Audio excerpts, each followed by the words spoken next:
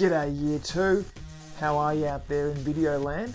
Lovely to see you. Mr. Watson here with this week's art lesson.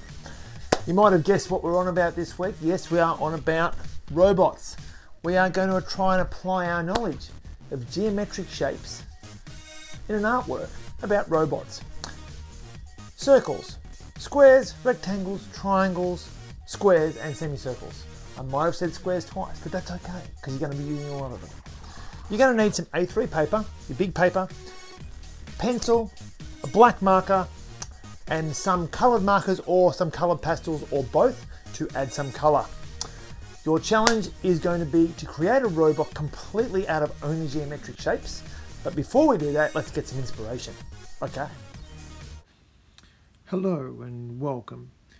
As you might notice, all these robots are made up of very simple geometric shapes. Circles, rectangles, semicircles, squares, things like this.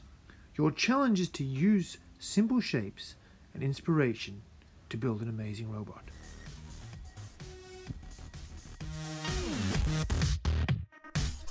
G'day, and we're back. So boys and girls, you've got some inspiration from your images before.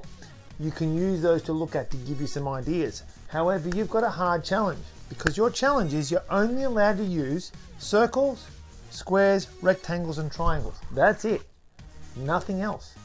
So you're going to have to be really creative. Why have I only given you those 4 shapes? Because I want you to really think and I want you to really try and be creative with just those shapes. So you're going to need to challenge yourself. You can change the size of the shapes. By joining them together, you can make other shapes, and also by adding details. I'll show you what I mean. So with this one here, for example, I've used that size square here.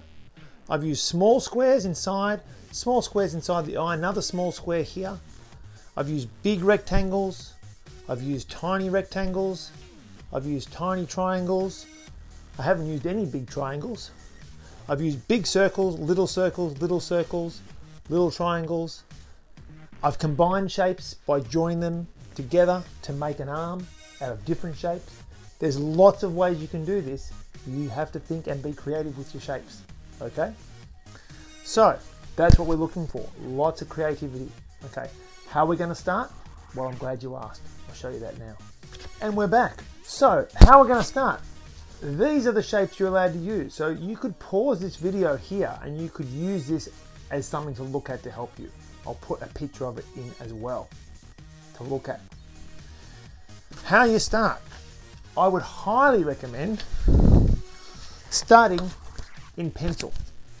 Get yourself a pencil and I would start somewhere in the middle, either with the body or the head.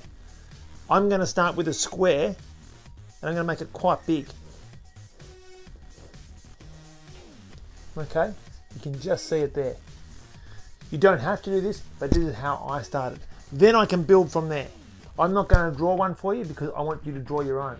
But you might decide to stack squares, you might decide to stack rectangles, you might have a semicircle with squares on top, then you might come down here for legs, you might come out here for arms.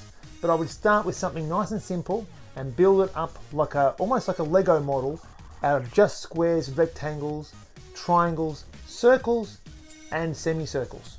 I think I forgot to put semicircles in there. I'll put that in the picture as well. Okay? When you're finished, you need to go over it with a black outliner. So add your black lines over the top to get all your shapes looking really good.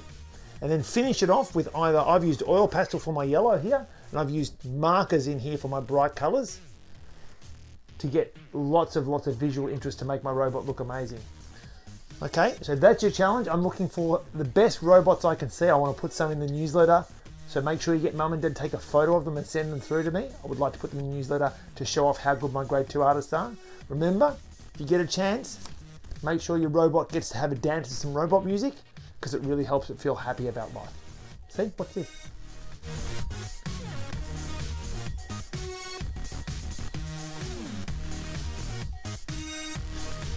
Good luck. Have fun. See you next week.